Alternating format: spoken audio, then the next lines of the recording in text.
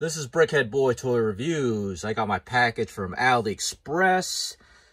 Ordered it on the 16th. It took about 12 days to reach me. Pretty fast.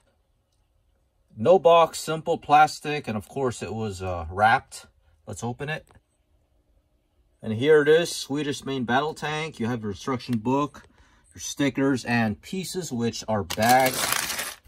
So here are the numbers of the bags, and no speed build, unfortunately. Let's get started. And here's a tank complete. You got your tank, 2 minifigs, your Sluban separator, and extra pieces. Take a look, a couple track links, 3 hands, and so forth, and your leftover sticker sheet, the instruction booklet. So again, M38, B1010, and 692 pieces. This is the Swedish STRV 103, and instructions, very easy to follow. This one here uses the transfer decal stickers like the last set. Like that a lot. And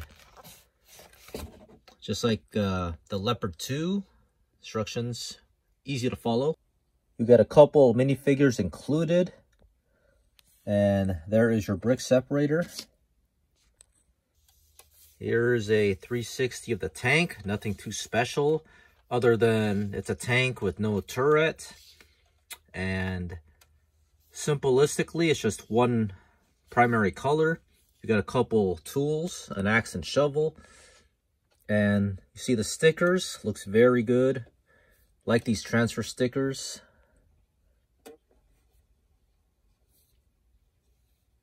Couple headlights in the front, and you do have one hatch. You have a fire extinguisher.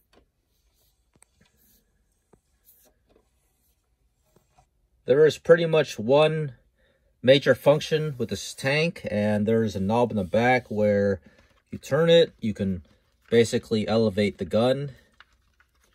Turn it the other way, you go downwards. So that's pretty much it. And besides the hatch that opens, let's put your minifig in. There you go. And tracks don't really rotate that well on the surface, but carpet rolls fairly easy.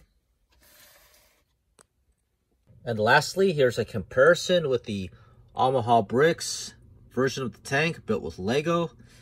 And as far as size goes, they are pretty much the same in comparison, but of course the Omaha Bricks has the extra pieces in the back here, and of course the armor on the sides. Not sure if that's armor, but I do not have the Brickmania out at the moment, so I cannot compare that. But for now, the Omaha Bricks is a comparable size to the Brickmania one, and so is the Sluban one. And it's time to conclude this review. 692 pieces, 2 minifigures, nice tank, and $17, the free shipping. I definitely recommend this. This is a cool looking turretless tank. And Sluban, I gave them a chance just recently, and I am impressed. They've gone this far.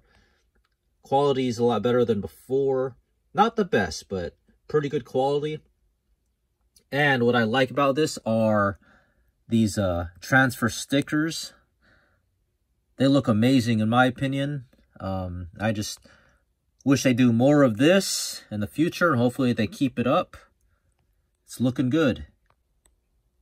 Not many negatives about the set other than I wish the minifigs would have weapons, but that's just not a big deal to me. What I do like is the tank, and the tank is awesome. This Brickhead Boy. Thanks for watching.